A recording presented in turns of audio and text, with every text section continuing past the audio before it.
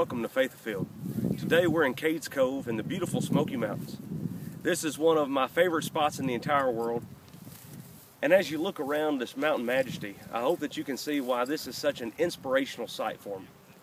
With the mountains, with the fields, with the forest, the multitude of deer that we've seen coming in. I absolutely love this place as an outdoorsman and as a Christian. It is a place that gives me a lot of inspiration in my life, both personally and spiritually.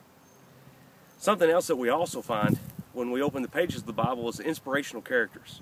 Much as this place gives me a lot of inspiration, there are people in the Bible who also give me a lot of inspiration as I live my life.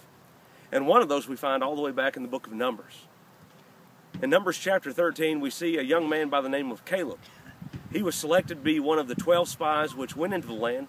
They were going to spy out the land and give a report back to Moses and the elders of Israel. In Numbers chapter 13, Joshua, Caleb, and the other 10 spies went into the land of Canaan. They did so to spy out the land, to do reconnaissance, and to give that information back to Moses so that they could go in and take the land that God had promised them.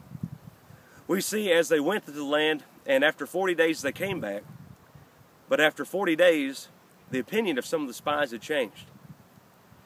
In Numbers chapter 13, we see that 10 of the spies sought to tell the people that they couldn't go in.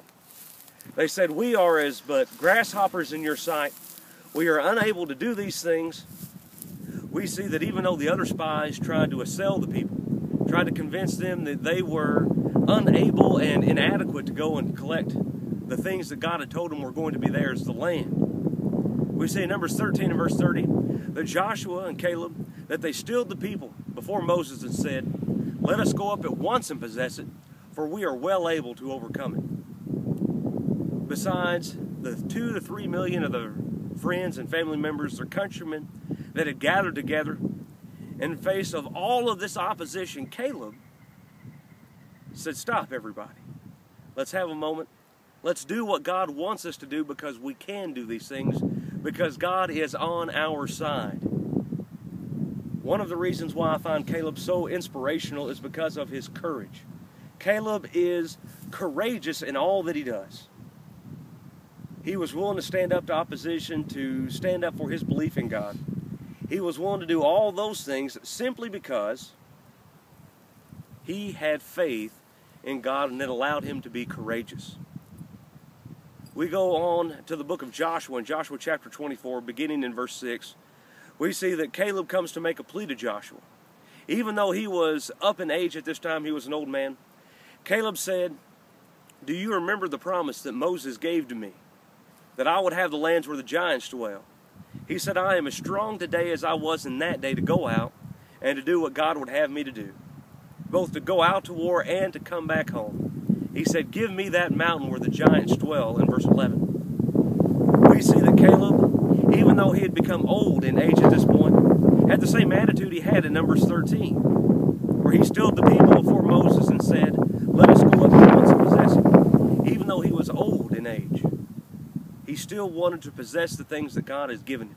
He still wanted to stand up for God. Caleb was a man of great courage. Caleb is a man who can inspire us all.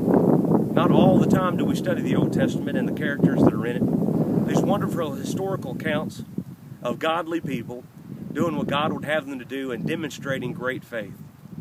That's why many of these people are included in Hebrews chapter 11, what we often call the Hall of Faith. As we stand here in the mountains of East Tennessee, surrounded by the beauty that God has created, and these things hopefully will do such things to inspire us, let us always remember that there are inspirational people in the Bible. Then when we get discouraged, when we don't feel that we have the courage that we need to, we can always look to Caleb the courageous in Numbers 13 and find the inspiration that we need to live our faithful lives.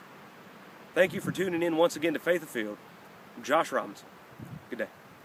God is an awesome God. He reigns from heaven above.